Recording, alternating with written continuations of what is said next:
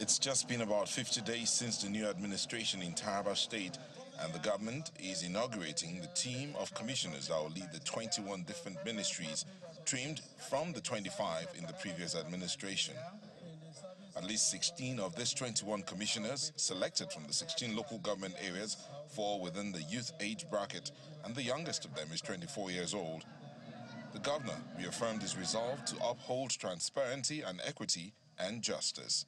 I want to reiterate our administration's unwavering dedication to the development and prosperity of Taraba State.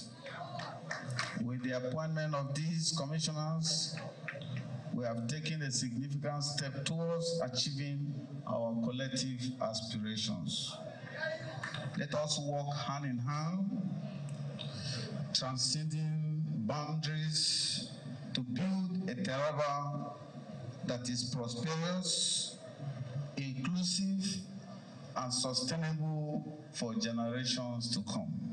The newly appointed commissioners appreciated the governor for the trust and opportunity to serve. You have said it severally, and at different fora, that your administration will demonstrate a high sense of urgency, transparency, justice, and innovation in tackling the issues of insecurity, issues of pension arrears, salary arrears, infrastructure, and education. Ours, as commissioners, we shall, by the grace of God, ensure that we create that enabling environment for simple implementation of government policies and programs. We pledge our total and unwavering support to you and to your administration.